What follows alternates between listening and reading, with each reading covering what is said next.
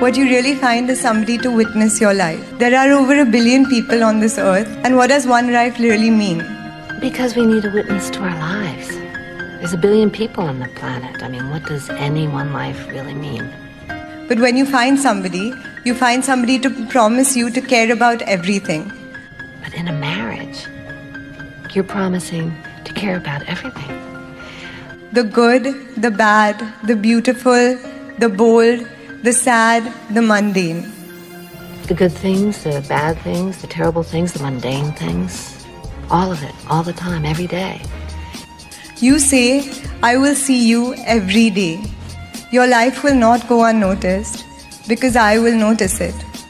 You're saying your life will not go unnoticed because I will notice it.